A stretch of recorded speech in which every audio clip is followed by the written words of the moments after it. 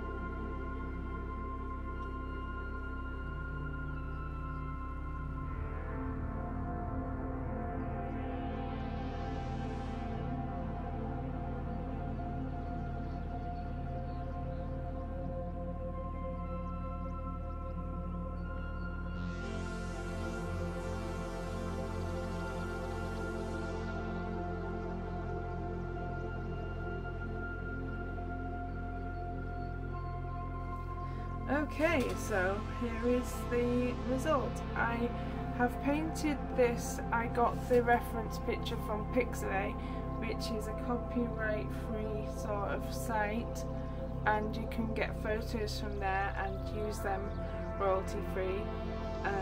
But I will leave the link to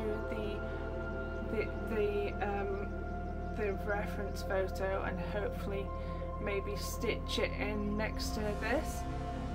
This is what I have made with it. I used the word I couldn't remember at the beginning of the video was the Roman szmal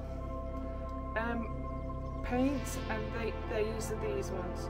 Some of them are Holbein, as I said. I used some of the gouache because I had run out, so that's what I got in my haul. And I used this as well, this shiny paint. I noticed as well, since I last had them, this looks like it's smaller now than the old versions, but maybe it's just the plastic that's different, so maybe it's the same size. I really like the brushes. At first they were very stiff.